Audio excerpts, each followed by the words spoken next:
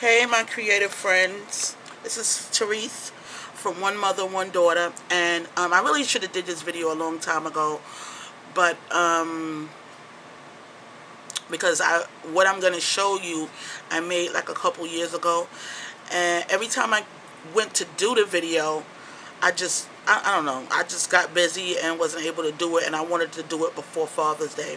So what I'm going to show you, I hope you're able to use either tomorrow or for next year.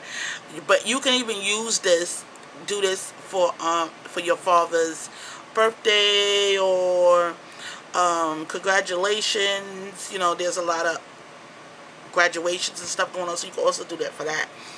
But I want to show you a really simple way to make a Father's Day card and gift. Really, really simple. So, okay. This is it. I bought this, what do you call, trophy from Target. And I did this in 2011. Yeah, I said I really should have done this video a long time ago. I got this in 2011, and it said #1 dad. I mean, it's okay, that's cute, but I wanted, and it said best dad ever, #1 dad, and it said best dad ever. I didn't do that, but I wanted it to be, I wanted it to stand out, I wanted it to be different. So if you look closely, I put a name. So I put my husband's name there so that I could spruce it up and make it my own. So I personalized it, which is really cute. Okay, that's cute.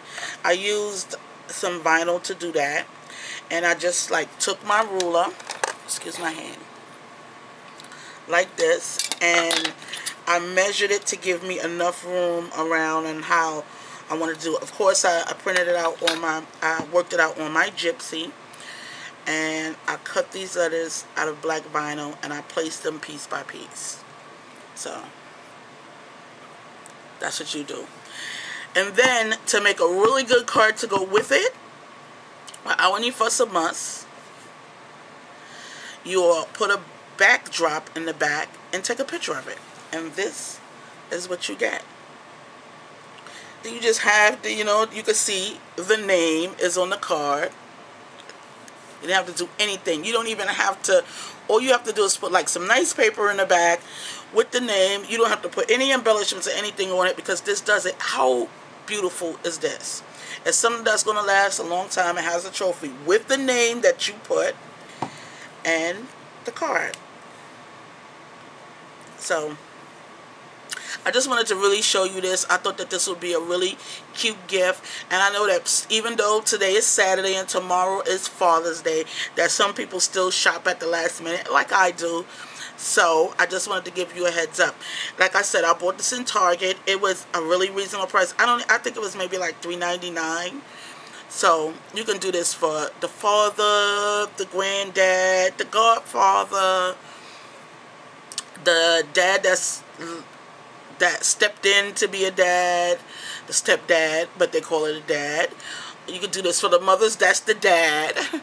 You could, you know, you can just make it your own. You could put anything else, designs and stuff on there. I didn't do that. But doesn't this make a cute card? You just put a background in the back of your trophy, any color that you want, and make it to go with your card. So I just really wanted to show you that. And that is my quick video and quick tip for today. So to all the fathers, happy Father's Day. To all the stepfathers that stepped in to take the place of the fathers who aren't doing their jobs, happy Father's Day. To all the mothers who had to step up and be fathers to their children, happy Father's Day. And happy Father's Day. So that's me, Therese, one mother and one daughter. I guess this is the tip of the month, let's say. Okay, so use that, please, even though I'm like a day before the day. But maybe you can find a trophy. Maybe you have a little vinyl. All you need is a little tiny piece. And we all know, all us crafters, creative people, have paper. So make this trophy, personalize it, take a picture, print it out, slap it on the card. Boom, there you go. Thanks for stopping by.